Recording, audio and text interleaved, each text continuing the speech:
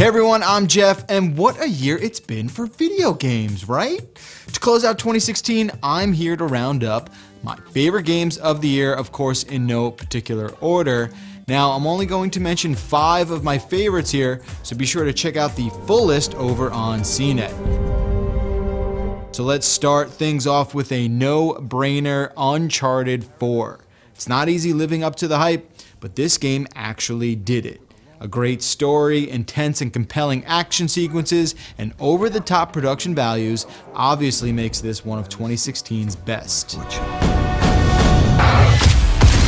And how about Doom, right? Doom's a game that had no business being good, but lo and behold, it's without a doubt one of the best shooters of the last 5 years.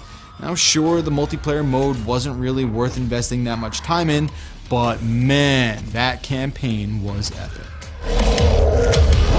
Speaking of surprises, I have to admit Titanfall 2's campaign was its own slice of brilliance too.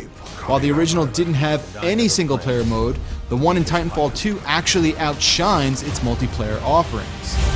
Okay, let's switch gears a little bit and talk about the indie games of 2016.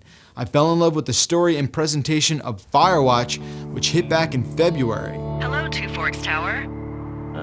Hello? Whoever this is? It's Henry, right? A really unique art style combined with spectacular storytelling and fantastic performances by Rich Sommer and Cissy Jones made this one truly a memorable experience. And finally, I have to give some love to Inside. It's the follow-up to Limbo from the small team at Playdead. Inside was a dark and atmospheric side-scroller with a wonderfully bizarre story and style. Its puzzles were smartly designed and often terrifying, making this one a complete package well worth its price. So there you have it, some of my favorite games of 2016. There are plenty more to mention, so be sure to check out the full list over on CNET.